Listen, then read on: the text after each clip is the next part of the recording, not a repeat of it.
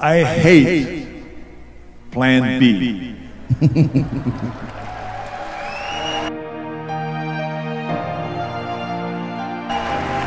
And I tell you why.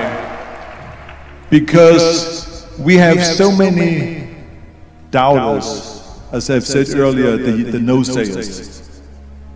We have so many of those people that say no and you can't do it, it's impossible. That is okay because we just turn off, as I said earlier, and we listen and we hear the no being a yes, you can't do it, you can do it, and all of that. So that is possible to do that amongst all the negative people around you. But when you start doubting yourself, that's very dangerous.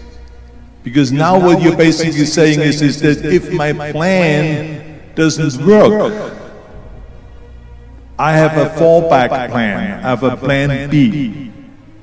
And that means that you start thinking about plan B, and every thought that you put into plan B, you're taking away now that thought and that energy from plan A.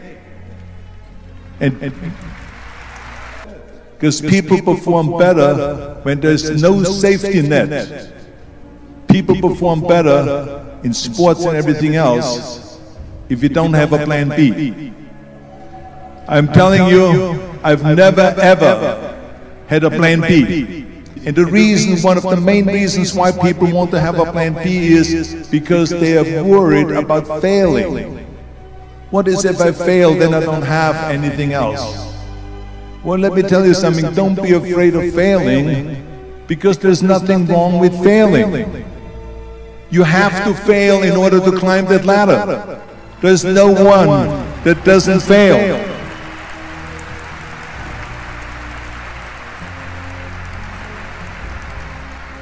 Michael Jordan said in one of his interviews, when they said, "You're unbelievable, you're the greatest basketball player of all times."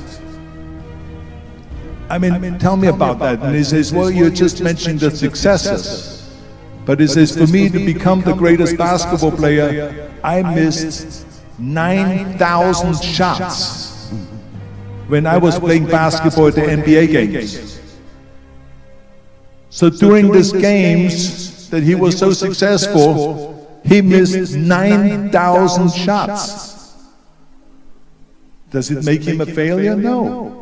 He's one of the greatest basketball players of all times, but he failed 9,000 times. You get it? We all fail. It's okay.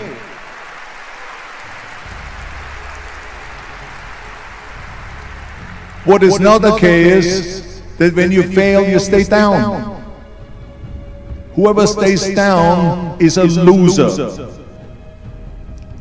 And winners will fail and get up, fail and get up, fail and get up. You always get up. That is a winner. That is a winner. I failed in bodybuilding. I lost bodybuilding competitions. I lost powerlifting competitions. I lost weightlifting competitions. I had movies that went in the toilet that were terrible and got the worst reviews.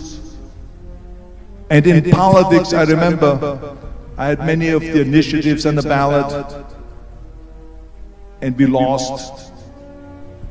My approval rating in California went down to 28%, and then it went back up again, and they won again the governorship.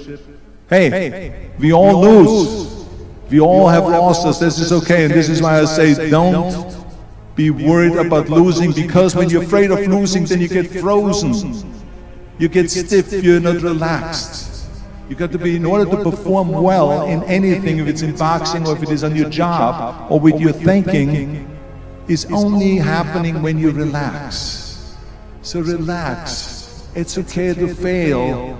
Let's just go all out and give it everything that you got. That's what it is all about. So don't be afraid to fail.